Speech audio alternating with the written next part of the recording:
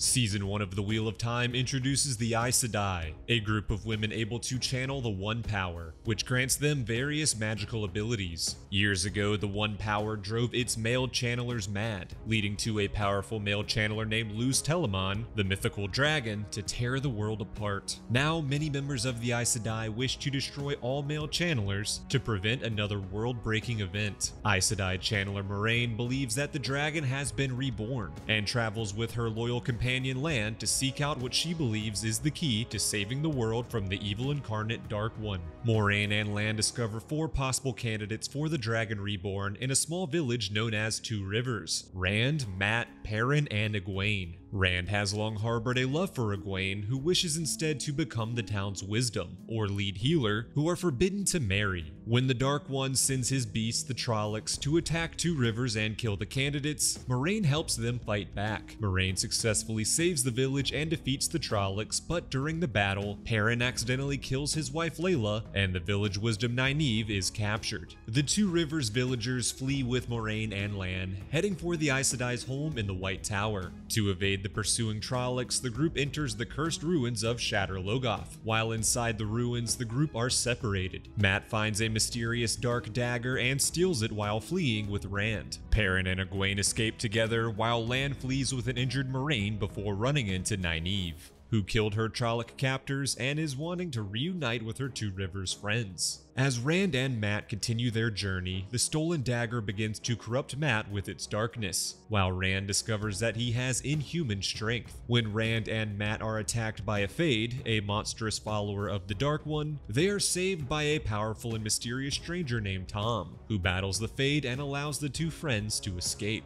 Perrin and Egwene encounter a non-violent group known as Tinkers on their journey, where Perrin discovers that his fits of rage may connect him to wolves, while Egwene discovers that she is a channeler. The duo are captured by the White Cloaks, who want to end all magic, and they violently torture Egwene to reveal her connection to the One Power. Egwene and Perrin use their newfound abilities to fight back against the White Cloaks and escape. Moiraine, Lan, and Nynaeve join a group of Aes Sedai who have captured Loghain, a male channeler claiming to be the Dragon Reborn. Loghain escapes his magical binds and attacks the group, injuring them all and mortally wounding Lan. Nynaeve manages to channel a massive amount of magic from the One Power, healing everyone including the nearly dead Lan. The Aes Sedai then combine their strength to permanently sever Loghain from the One Power. Moiraine, Lan, Nynaeve, and the Aes Sedai then take Loghain to the city of Tar Valon to stand trial. Sanche, the leader of the Aes Sedai and Moraine's secret lover, sentences Loghain to lifetime imprisonment. Moiraine, Lan, and Nynaeve are then reunited with the other Two Rivers villagers, who have all successfully made their way to Tar Valon. Moiraine helps remove the darkness from Mat and store it once more inside the dagger. With the allies now all healed and reunited, even making a new Ogier ally named Loial, the group heads off to a magical waygate, which could lead them to the Eye of the World, where they will confront the imprisoned Dark One and discover the true Dragon Reborn. As the group enters the waygate, Mat chooses to stay behind to forge his own path. The group exit the waygate in the city of Fal Dara, where they take rest before their journey through an evil wasteland known as the Blight to reach the Eye of the World. Throughout their night of rest, Lan and Nynaeve confess their love to each other, and Lan reveals himself to be the heir of a kingdom destroyed by the Blight. Moiraine speaks to a seer named Min Farshaw, who reveals that all of the candidates are somehow connected, and Moiraine confesses to them that only the true Dragon Reborn would survive the journey to the Eye.